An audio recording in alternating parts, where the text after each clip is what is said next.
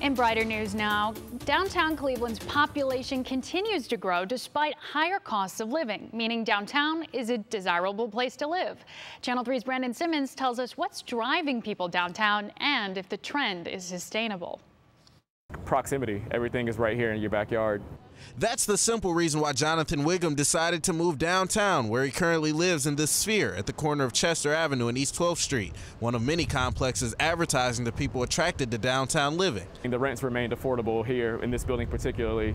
As supply and demand happens, you'll see prices increase, but it'll level off. The downtown population has ballooned to over 16,000 people, more than ever before, with new construction going up across the city to help keep up with demand. We've seen a huge increase in the number of units in downtown Cleveland in terms of housing. In fact, we have now close to 7,000 market rate apartments in downtown Cleveland. But the market rate has gone up, increasing from $1.10 to $1.52 per square foot in recent years, an increase that speaks to rising demand and an increase that's enough to attract developers. Cleveland has been a relatively low-cost market.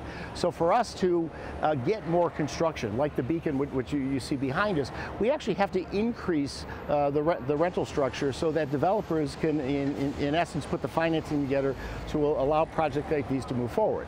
The only complaint from residents is that some of the suburban amenities are missing, but Mayor Nucci hopes the rise in population will help fix that. And the closer we get, for example, to 20,000 or 25,000 residents, the better retailers are going to be in terms of their comfort level in terms of moving into downtown.